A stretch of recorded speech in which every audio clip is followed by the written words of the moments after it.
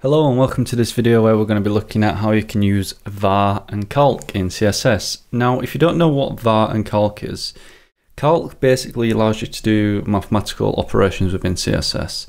Now, I wouldn't get too crazy with it.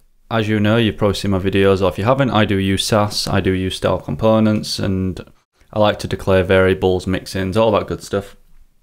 But recently, I've started using the root element in CSS, and that allows us to declare somewhat global variables where we can put colors, spacing, box shadow, and I like to see it as brandable variables that we can use throughout our application. So I'm going to be showing you how this works. I've got a very basic website here. This is pretty much it. It's just a header section, H1, H2, H3, and a footer. Now it's in React, but don't worry too much about that. Just imagine this is an index.html file, and we're going to be styling this, and I'm going to be showing you how we can play with variables, declare variables by using the double hyphen, and then we're going to be using these by using the root and the var properties. Now, when we're using custom properties, you'll generally see, let's have a look here. So let's have a look what we got. So folder structure, app.css, it's basically just an index and a .css file. I just use this because it's much easier and I can just use it in the terminal to create me an application and get it running. So the first step with custom properties, we've got to basically define a root. And let me make this bigger. So there we go. And we're going to start styling this, but before we do, there's a few things we want to do. So if I want to declare, say, some basic text, I'll just do double hyphen text, and then we can do for A. Cool, that looks good. Now what happens if I wanted to do an error? Well, let's put error, and we can call these anything. We can basically call this anything we want. But instead I'm going to put it as error, and I'm going to do ff244. Now, it's very similar in the way you can use sass variables, but this is just raw CSS. We're not doing anything apart from using raw CSS. And in the world of JavaScript and all these pre-processors and post-processing, it's nice to sometimes just find your roots. No pun intended here, but I just want to go back to the root and just have a nice, somewhat light application. Granted, React's running, but just imagine this is in an index.html and a index.css file.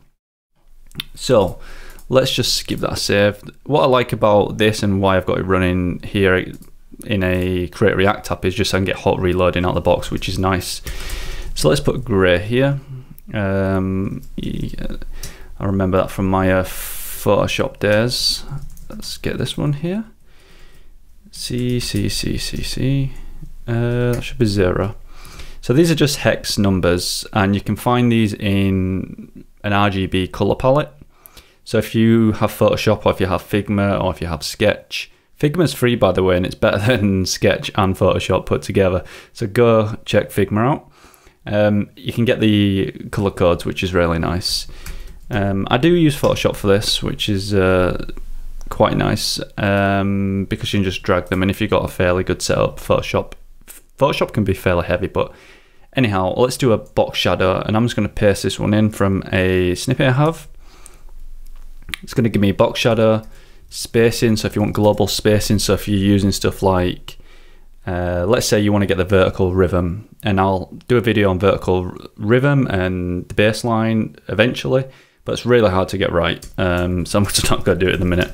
Let's just say spacing reset. Okay, so we have this now, we have the root. And what's great about the root, it's just a pseudo class.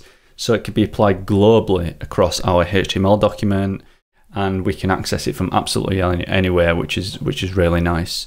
And if you wanted, you could just do, for example, basic, you could just put that to white. So you can, it's basically a key value store of such, where you can access a store, get what you want out of there. So now, let's just go ahead and start styling this. As you can see, this is a beautiful looking website on the left. Probably the best one I've ever seen. Not that I'm biased, but I do think it's an amazing website. So let's just go ahead, do the usual margin, padding 0, font family. Let's put this to Roberto. Can I spell that? And it's a sans serif, I believe. Yep. And then I want a color. So how do I access the text up here? Well, very simple. Just type var text. And there we are. We get the text color. And if I was to put this to, let's do pink. There we are. Perfect. So you can imagine up here, if you're running, say, a small website, a medium website, a large website, and you want to have consistent brand colors, consistent spacing, consistent fonts, you can just declare them all in the pseudo element of the root. And you can allow everyone to just extend these, well, just use these by using the var keyword. So let's just put a background color. I haven't tried FFF. Okay, it gives like a slight hint of grey. Do we have it there? No, we don't. I wouldn't put the background colour up here because I'm not going to be reusing it. This sort of stuff I imagine is going to be reused throughout the website. So that's why I declare them in the root pseudo element, because we want people to reuse them. So for the header, I kind of want a box shadow. So let's see this. Box shadow, we'll do var, box shadow, padding, var, spacing, and let's align that center. Perfect, look at that. How amazing does that look? Looks pretty good, right? I mean, you just got that out of the box, it's not too bad. What's next? So what do we have? Oh, we have a main, we need to do the main. So let's put that down here. I want to kind of lock the container as well, so we'll just put margin auto. Hopefully you understand this concept by now. You can basically just reuse these and you'll see me reusing them throughout. Very similar to sass. If you like sass and that's your poison, feel free to stick with it. But it's nice to give, I don't know, the basic stuff. I won't even say it's basic. The original, the core elements of, like, say, CSS here. I guess a go, right? Because everyone just jumps to sass.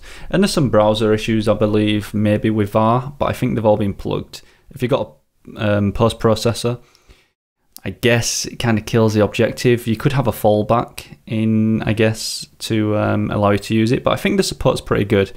If you go on caniuse.com and type in var or calc, you'll be able to see what browsers are supported, which is a really, really good tip.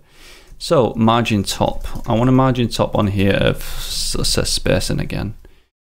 Okay, so we see how we haven't got the crossover here on the sections because the margin top on the spacing is 10 pixels. So let's just go ahead and inspect that. So we have, oh, it didn't work, me being silly. Put a var on there. Yeah, it's not enough, unfortunately. So what I want to do is we can use calc here. Just do calc 2. I'm going to say 2 times the result of the var spacing, which is 10, so we're going to get 20. And there we are, we get 20. And we can inspect that for a source of truth, and we can just double check.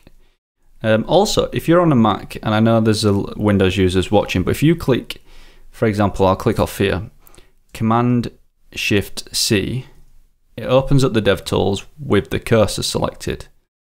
So you can immediately jump to what you want to inspect. There you are. So yeah, it's good. I guess one of the downfalls here that it's doing, it doesn't give you, well, it shows the root pseudo class, but I'd like to see the calculation in here. Maybe, I don't know if Firefox has got this, but if you hover over it, it'll show me the value. Anyhow, you can wish, I guess, or you can dream. Let's do that. Okay, so we've got a strange, I don't know what colour that is, light yellow, I guess. Let's just change that.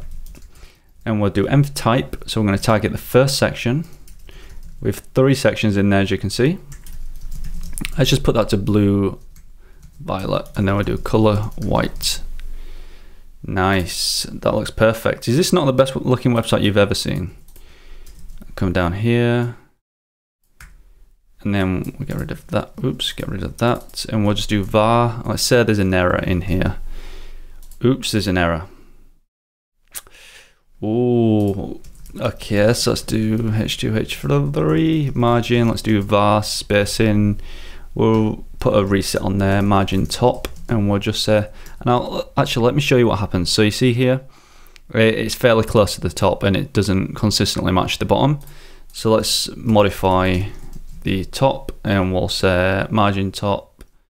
Actually, we've reset the space in there because we don't want it on the left, the right, or the bottom. So let's just say margin top var spacing. There we go. There we are. We have a nice bit of spacing. And we'll say section H1 color. Let's make this one grey. Grey 10. And that one's changed.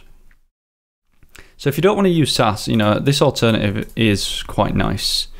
And we'll put that to 20 and the next one to, I'll put that to 30. Now just put the footer, text align center. And there you are. Amazing looking website. What can I say? That will be getting super likes on Dribble. It may be on the homepage of Dribble tomorrow. I don't know, potentially. But yeah, that's it. I'm just wanted to show you how you can use calc and var. Hopefully everyone is well. I've got a few more videos coming out in hopefully this week and next. There's a few actually lined up. If you're interested in, let's see what we've got in the pipeline. I've got an ESLint and Prettier config coming that you'll be hopefully excited to use. It's very easy. You can just quickly install it into a new application. After that, I have a real-time messaging app. So I'll show you how to implement the root of that, and it's very basic and it works quite well. So yeah, hopefully it was helpful. Stay well everyone, and I shall see you in the next video. Thanks for watching.